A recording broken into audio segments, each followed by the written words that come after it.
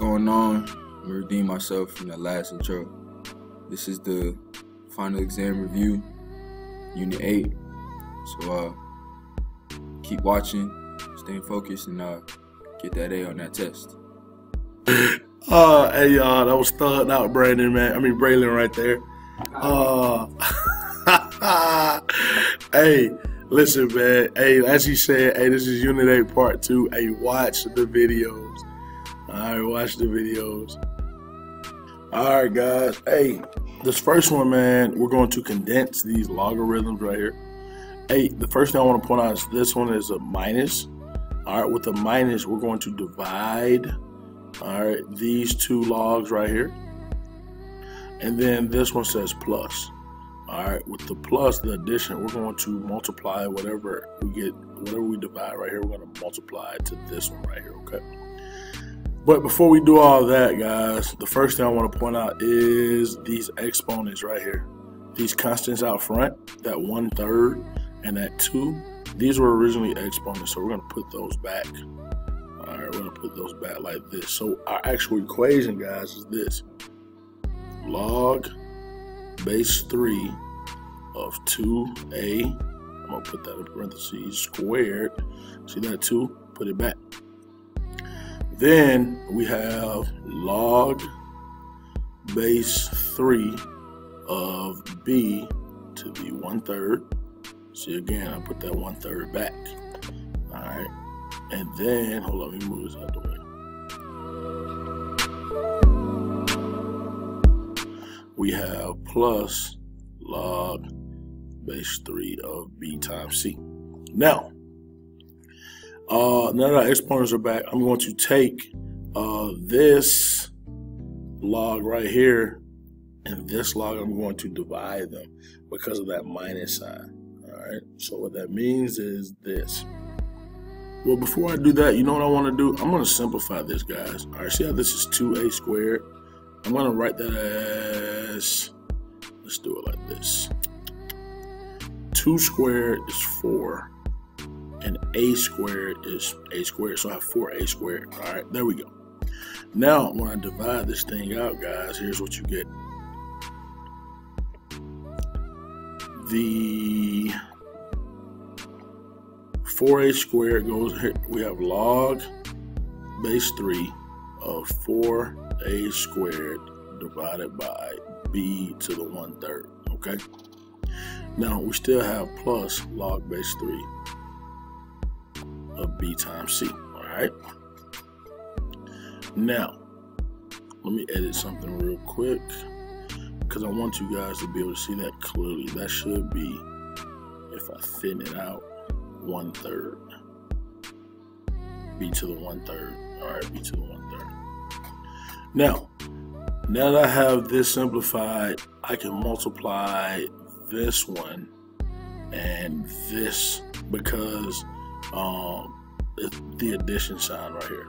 So what we get is, remember this is BC over 1, so BC gets multiplied to the top. So you have log base 3 of 4a squared BC divided by b to the 1/3. All right. And now to take it one step further, see how there's a b here and a b here? Well, remember this is b to the first. Whenever you want to, you have the same base, you can actually cancel. All right. Well, in this case, we're going to subtract that. So what you get right here is 1 minus 1/3 is going to be, so you get 1 minus 1/3 is 2/3. So you actually have log base 3 of 4a squared b to the 2/3 c. All right, that's your final answer for number 10. All right. Now for number 11, you actually got to do a natural log here. But this natural log you can evaluate in your calculator. You just press ln, natural log of 2.5 in your calculator, like so.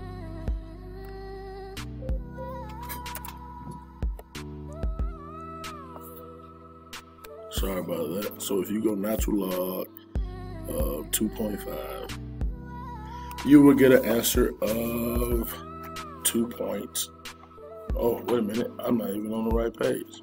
There we go. Natural log of 2.5. You'll get 0.9163. So there you go.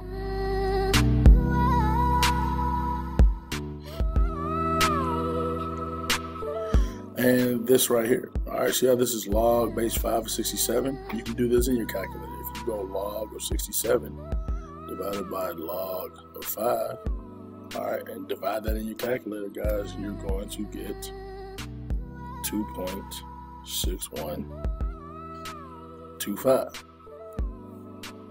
All right, so for this next one, man, e to the 5th, man, again, plug it in your calculator. When you do, all right, let me show y'all where e is. It's right here where natural log is. All right, that's natural log. If you press second and e, right, natural log, second, there it is right there. So we want to the 5th, and that gives us 148.4132. All right, so let's write that in. Equals 148.4132. All right. Now, this one here, write the inverse. Again, the first step to find the inverse is swap x and y. So you have x equals natural log of y plus 4. Now, we're going to subtract 4 on both sides. So I have x minus 4 equals natural log of y. Now, guys, we want to negate this natural log right here. And how we're going to do that is we're going to apply e to both sides.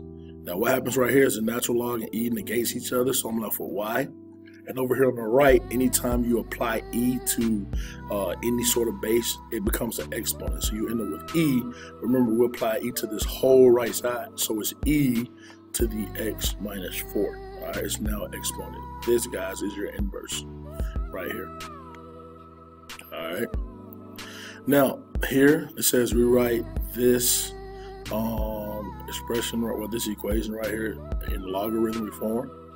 All right, so it has e, so of course this is going to be the natural log. All right, so what we get is if I apply the natural log on both sides, I end up with those negating each other as they did right here, so it's just x. And over here on the right, I have ln of 2.117. All right, so there we go in log form. For this next one, rewrite this ln of 7.39, which is approximately 2 in exponential form. Well, again, if I apply the e to both sides, e here and e here, remember once you apply the e, it becomes the exponent. All right, and over here that negates, and I have 7.39 equals e squared. Okay. Now, let's move on down here. This equation right here will use this interest formula, A equals P times ERT, all right, because this is exponential. So we have our principal, 5,000, times E raised to the R, the rate, 0.06, times the time, which is 10 years. All right, and when you do that, you get $9,110.59. Okay. All right, this is gonna be the shortest video yet. Solve this equation. Again, guys, we have this plus right here. Now for number 16. Number 16, we've got to solve this log.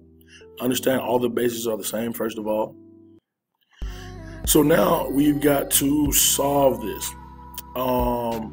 Remember the plus right here, guys, when we have the same log, right? We're going to multiply those answers right there, those arguments. So you end up with log of 2x times 8 is 16x equals log of 68.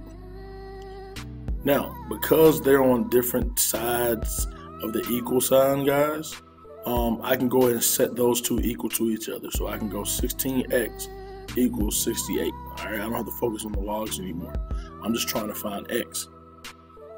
And now what we're going to do is divide by 16 on both sides.